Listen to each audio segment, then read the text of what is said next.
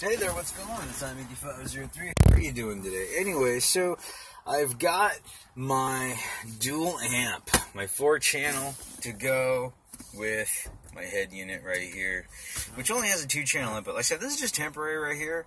I really do want to upgrade to something much better in the future. But like I said, I'm just trying out this touchscreen thing. I'm not really a big fan of using something like this in the car. I like physical buttons, and again, if I'm going to use a touchscreen, I just use like my phone up here, you know what I mean? So, got the dual amp, and what we're going to do is that we're going to go ahead and do a quick install. Now, I thought I'd go ahead and just do a quick unboxing, and I'll just turn these lights on so you can actually see what I'm doing. So, it took me a long time to get this, because, like, if you walk into an AutoZone, like, I'm literally, like, at an AutoZone, like, right now, right? And so the thing is, you have to have the part number to buy anything, or to see if they have it in stock, okay? And that's really important, because their computers don't actually work on the internet for some reason, and even the dude's phone didn't work, so, and mine was just, like, flipping out, so, for my phone, which is a ZTZ Max Pro, oh, yeah, dude, Walmart Mobile no longer really wants to support it anymore because they're moving over 4G, so I'm just going to be like going with like another mobile company soon. If not, just buy a new phone when I get around to it. I'd like a new Samsung again. That would be cool.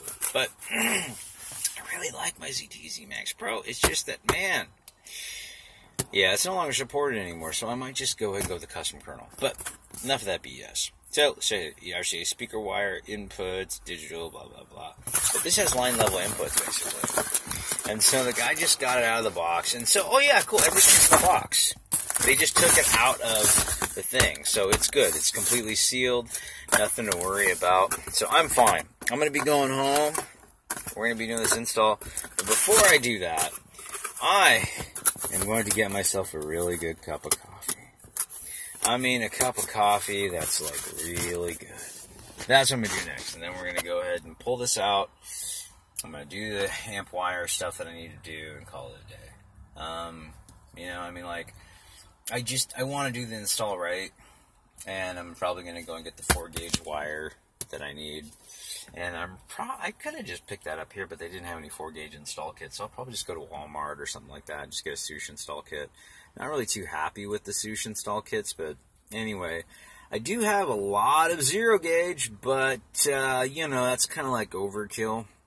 I really should run some, but who knows, I might still, but I'll just figure it out later. Anyway, so at least I got this, and hopefully I'll have it installed probably by tonight. See you guys later.